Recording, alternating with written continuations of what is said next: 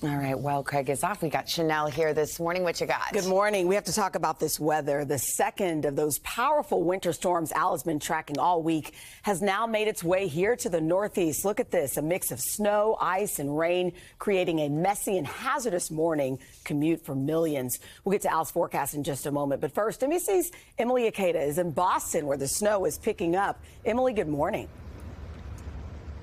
Hey there, Chanel. Well, straight away, you can tell that visibility is greatly impacted, especially when the wind gusts come through here, picking up the snow and blowing it around. So far, it looks like we've got a couple inches of snow here, and we're seeing some of the heaviest snowfall happening right now in parts of the Northeast, up to 2 inches an hour. And that's why officials are urging people, if possible, to stay home and off the roadways, because we could be looking at treacherous, maybe even dangerous roadway conditions from roadways to runways. It's just going to be difficult to navigate the Northeast today. Already 1,300 flight cancellations in the U.S. at nearby Boston Logan International. The majority of flights grounded. And Chanel, I have to point out that just 2 days ago, we saw nearly 70-degree temperatures here in Boston, similar record highs in other parts of the Northeast, including Providence, parts of New York City, and Hartford, Connecticut. So talk about weather whiplash, Chanel. It was a bit of a tease, but winter's not finished yet. Emilie, all right, thank you. And that brings us to Al. What are we looking at? Well, we're looking at a bit of a mess for another 12, 14 hours, and then things get a little bit better but colder.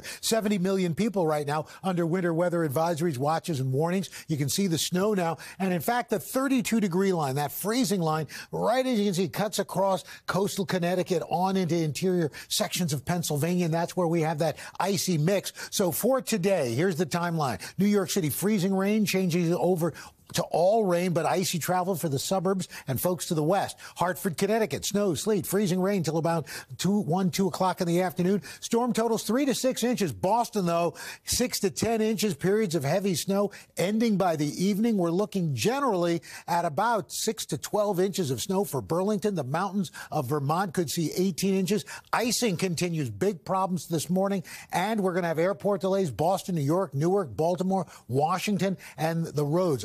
I-90, I-87, and I-95, all a real mess. Hey, thanks for watching our YouTube channel. Find your favorite recipes, celebrity interviews, uplifting stories, shop our favorite deals, and so much more with the Today app. Download it now.